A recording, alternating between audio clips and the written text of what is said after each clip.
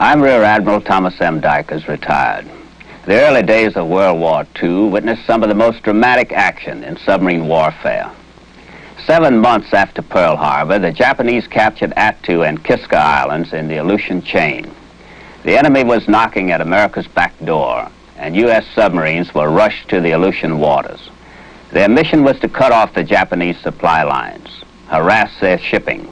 Among the first dispatched to this trouble spot was the USS S-34.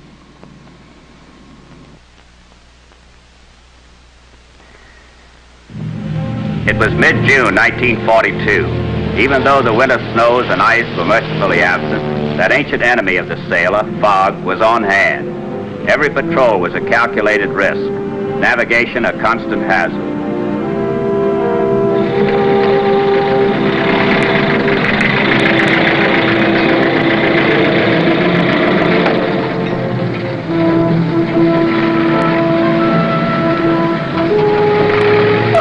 Thank you. Yes, sir.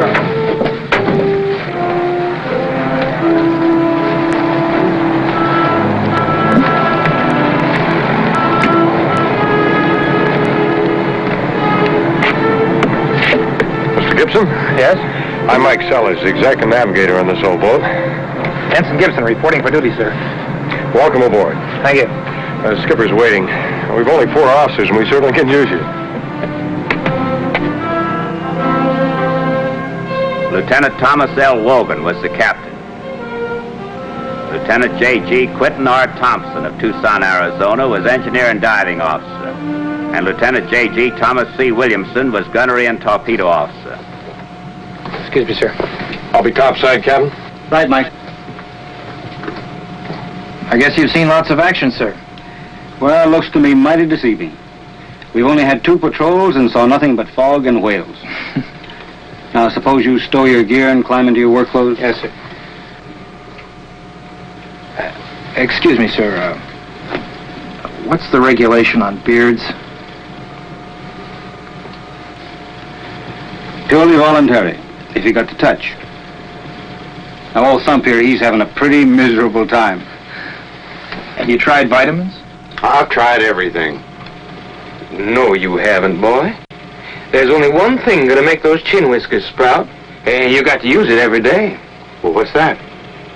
Diesel oil, boy. Just plain old diesel oil. Yes, sir. Like most of the Aleutian Islands, Attu was constantly bathed in fog. But the S-34 used it to creep undetected into the harbor of Attu Island.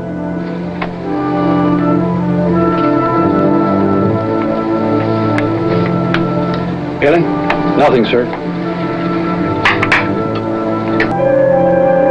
A few miles away was the enemy garrison.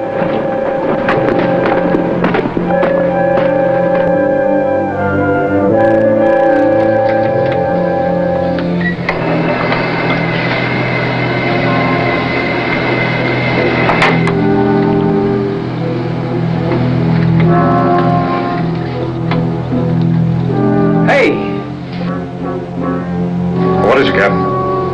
Something big. Close to the beach, far into the bay.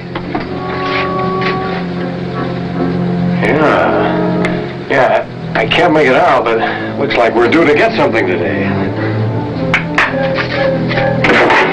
All ahead, full. Aye, aye, sir. Battle stations.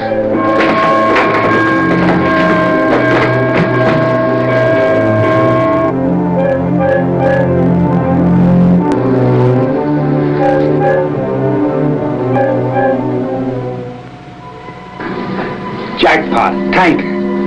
She's fueling the patrol boat. You all set in the torpedo room, Thump? Tubes ready. Firing set up perfect. Good.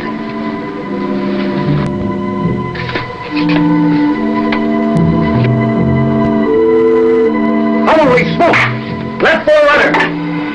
Destroyer. The destroyer was headed straight toward the S-34's broadside. The S-34 turned to put her stern to the enemy. This way she presented a narrow silhouette, becoming a smaller and more difficult target at the new angle. She's turning away.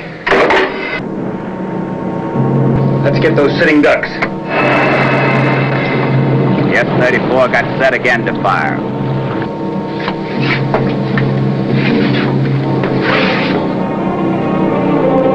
Range. Mark. 1750. Stand by.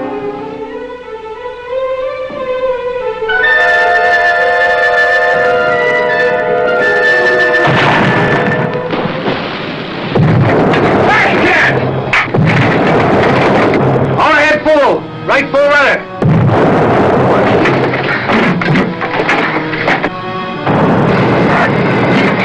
Captain, we're aground!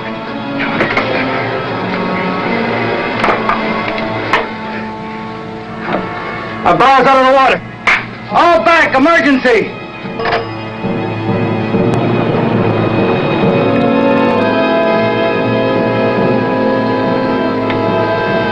High and dry on a reef. Now we're the sitting duck.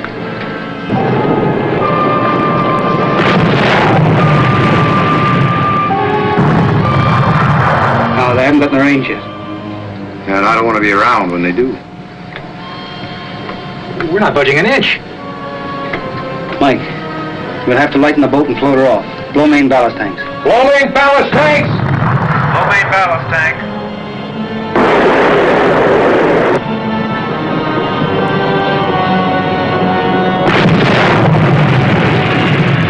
All back, emergency. All back emergency. The shells are falling all around. The patrol boat. It's coming around the stern of the tanker. Where's the destroyer?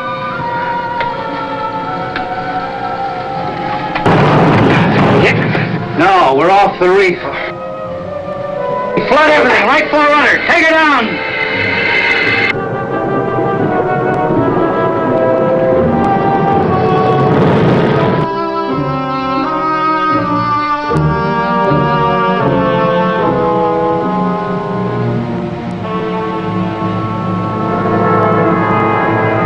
Pass down our port side at about 30 yards, unless we get him first. Stand by. Tubes ready. Angle set. Bearing 345, 342. Fire one. On fire. Fire two. Two fired.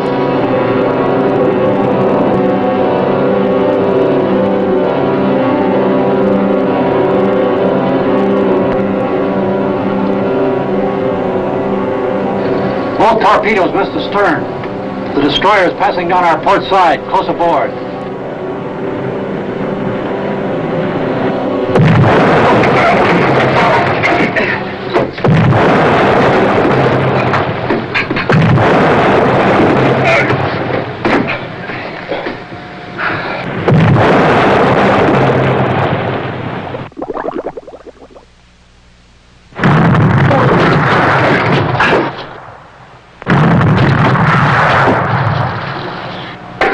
Emergency lights! Check all compartments for damage. We hit bottom. All stop! All stop. 170. We're still safe. I don't want to risk taking her down below 200 feet. You better go see about those lights. Right. Gibby, go with Yes, sir.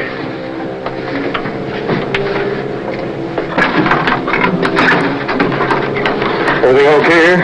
Oh, shook up. Still breathing, boys. That destroyer still waiting up there? No, Tommy. I gotta check the lights.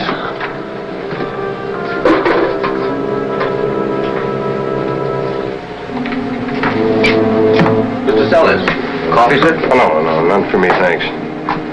Gibby, go ahead, Hess. Thanks.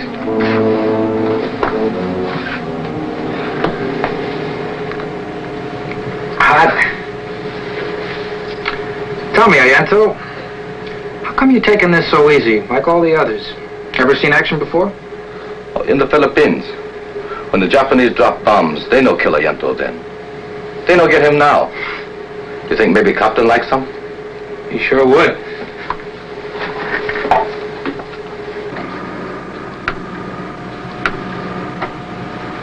Captain, the destroyer's in trouble.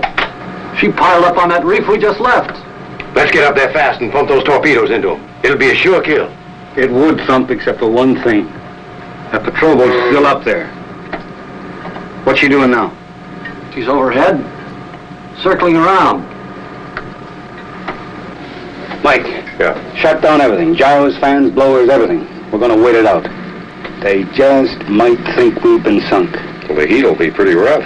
We can take it. We still have some oxygen bottles. Well, not very many, Captain. Enough to last, if we're careful. How long do we lay down? Well, it's 10:30 now. We'll wait till 2100 when it gets dark up there. In the meantime, let's relax.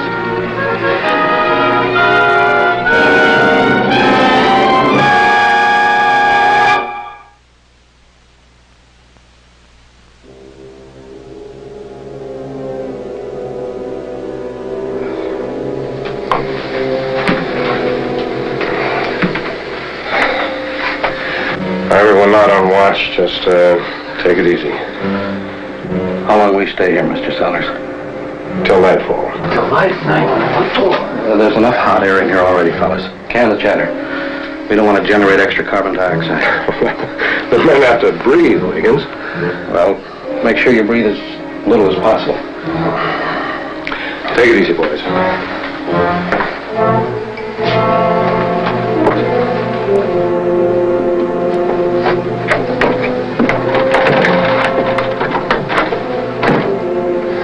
Bailey says they're still up there, Captain. Yeah, I figured. Hey, most of the men are bedded down. How about a little cribbage, huh?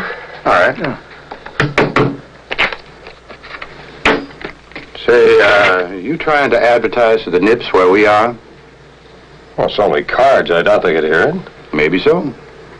But how do we know what kind of sound equipment they may have now?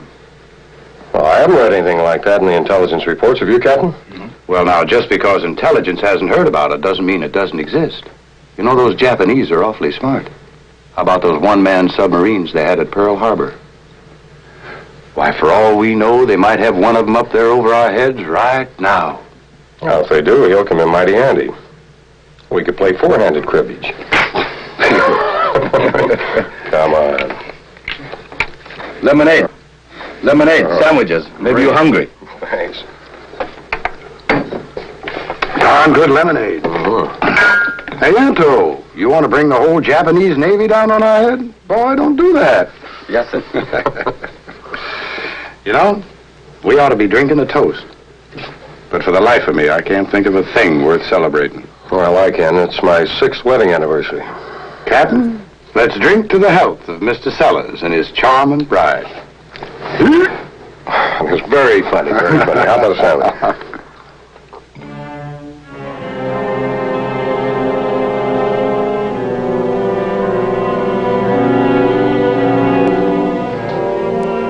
From 10:30 in the morning until 8:30 that night, the crew rested, sleeping as if drugged.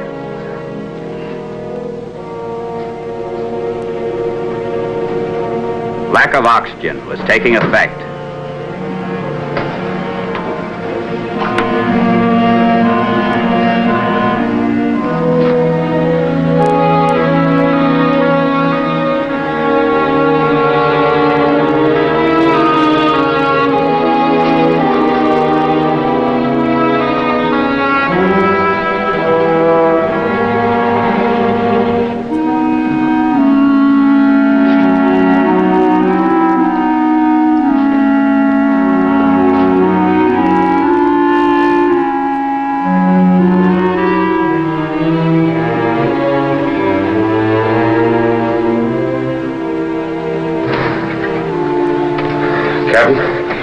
Pretty groggy. Oxygen supply's all gone. All right, Mike. Start everything up. Yes. Captain, there's several small power boats up there. Anything else? There's another ship heading in. Sounds like a tug. They're probably going to tow that destroyer off the reef. Well, they'll probably go away as soon as they get in deep water. Captain, they're dragging for us. You can hear the sound of the cable yourself.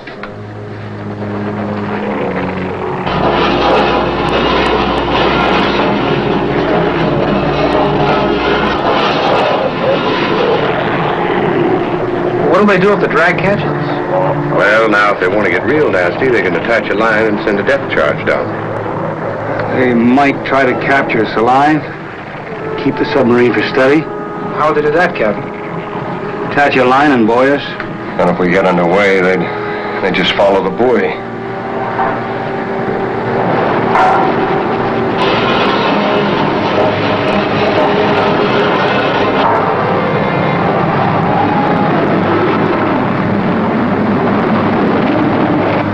We're moving toward the other side of the bay.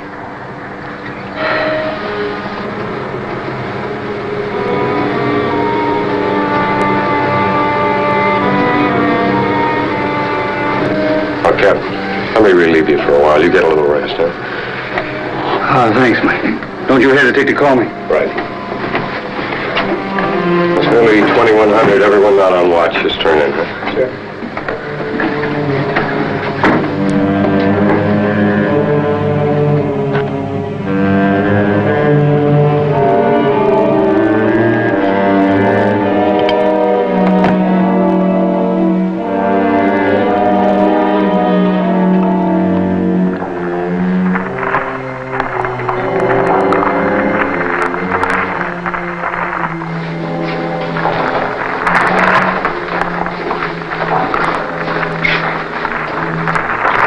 Somebody's up on the deck.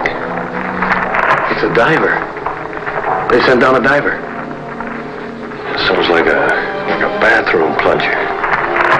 Some new kind of a diver, you think? The small boats have gone away. What's he doing down there alone? It beats me, sir. I'll get the skipper.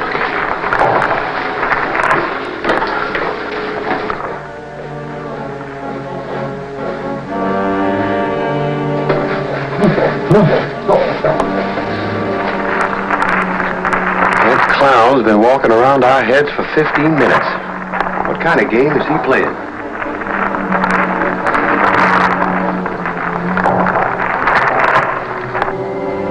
The diver's disappeared, sir. But the tanker and the tug are passing overhead.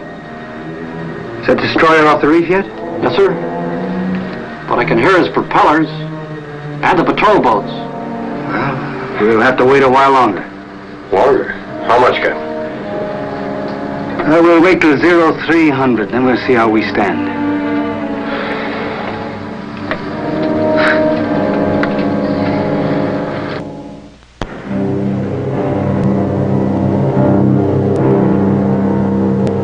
Captain, storage battery reading. It's almost flat. Very well. The men needed fresh air to live. It was now a race against death. The crew of the S-34 was slowly being suffocated by carbon dioxide poisoning below, while above, the enemy waited. The captain could no longer play the waiting game. He had to take a calculated risk, make a command decision. He would take her up and make a run for it. Start your gyro. I'll bet the depth charges jolted her pretty badly. We'll see. Bring up slowly to periscope depth. Aye, sir. Bring up slowly to periscope depth. Pump from number 1 auxiliary to C.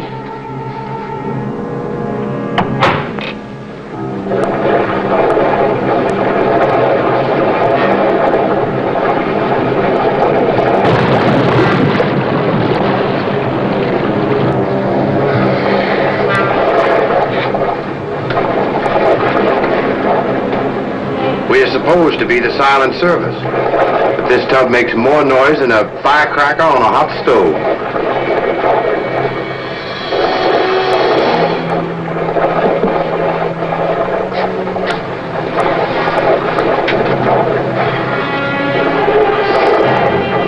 It's been an hour since we left the bottom. We gotta be well out of the harbor. Hang around! Destroyer heading this way.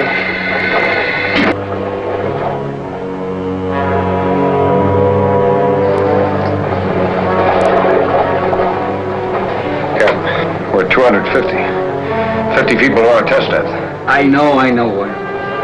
Keep on going down.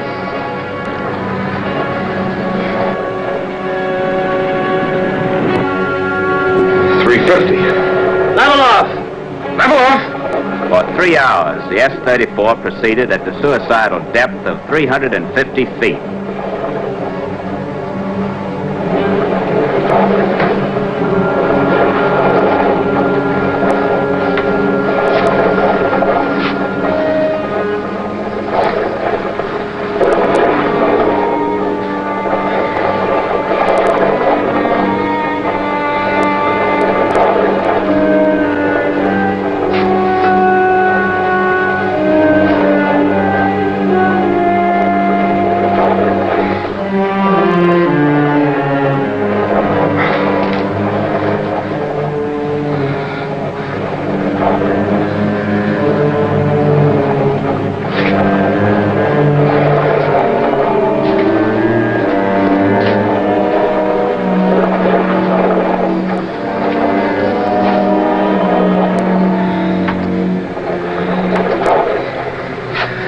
How you feeling, Thump?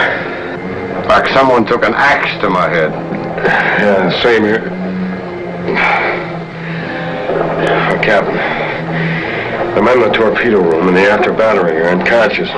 We stay down there any longer, they'll never wake up. Bailey. Is that destroyer still moving away from us? Yes, sir. Bring her up slowly at periscope depth. Periscope depth. Pressure had sprung the hull so that the periscope could just barely move.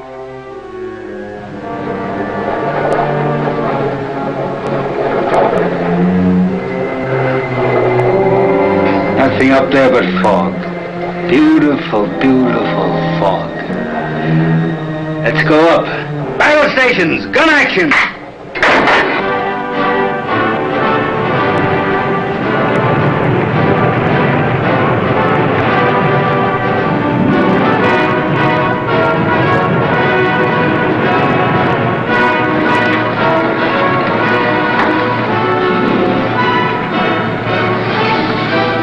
You all right, Wiggins? I'm breathing fresh air, sir. Foggy fresh air. Sweetest stuff in the world, huh? Yeah.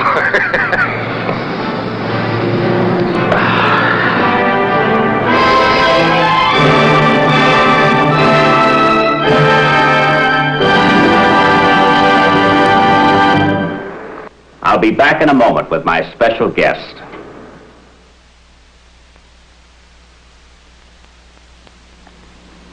Eight days later, when the S-34 returned to Dutch Harbor, they found pieces of depth charge in the wooden deck and in the conning tower fairing. Propellers, rudder, and stem were bent from the encounter with the reef and the bottom of the sea. There were large, ragged holes in every ballast tank. But the greatest discovery they made was, well, suppose we let Captain Robert F. Sellers, the real-life executive officer of the S-34, tell us. Mike, did you ever solve the mystery of that diver that kept walking on the hull? It wasn't a diver. It turned out to be a giant octopus. We found the imprints of its suction discs on the hull. The story of this patrol could be called the case of the frustrated octopus. Yes, I guess it could. But since we weren't credited with any damage to the enemy, officially it was just another unsuccessful patrol. After your boat and crew survived depth charges, shelling, grounding on a reef, submerging a boat designed for 200 feet to 350 feet, and mass carbon dioxide poisoning without a single casualty, I'd call that one of the most successful unsuccessful patrols in submarine warfare. I think all of you deserve medals just for bringing her back. We weren't too unhappy about the way it turned out. Well, we are glad you're here and able to tell us about it. Congratulations to you and your crew. Thank you, Tommy. We hope you will be with us again for another true story of the silent service.